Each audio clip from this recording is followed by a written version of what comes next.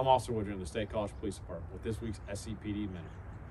Today's world can be a bit hectic, and being outdoors is a good way to relieve everyday stressors. The State College area has multiple parks that you can visit in order to enjoy the great outdoors. Just be sure to follow the rules set forth by Center Region Parks and Recreation. This includes closure of parks between sunset and sunrise. You can't enjoy nature as much when you can't see it. Also, it's seen to be a popular spot for individuals to try and hide from public eye. Our officers here at SCPD routinely check these parks during these hours and would rather not find someone partaking in illegal or adult activities. For more information on park policies, visit www.crpr.org.